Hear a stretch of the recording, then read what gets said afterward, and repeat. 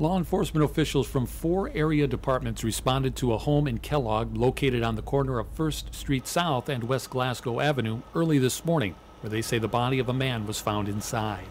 A person living in the home reportedly heard a gunshot at around 5:30 a.m.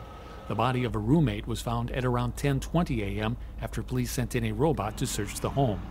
Authorities have not determined an official cause of death yet, but they have also not ruled out suicide.